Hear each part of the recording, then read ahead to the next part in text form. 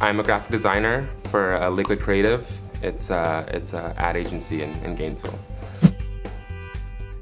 I've always heard about like the heydays of in the 90s, early 90s. They said it was like, 100 plus members, crazy, everybody's involved. So I want to kind of get back to that point and just get our members more inspired to like participate, basically. So I really want to focus on programs.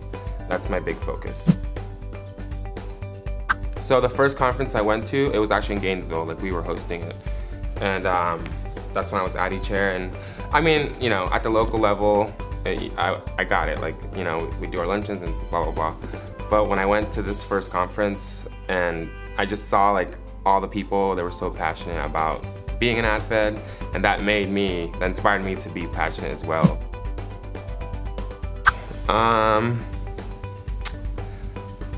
I love Batman. He's always been like, my favorite. But I would say power-wise, I would just love to fly. I mean, who doesn't want to be able to fly around and travel for free?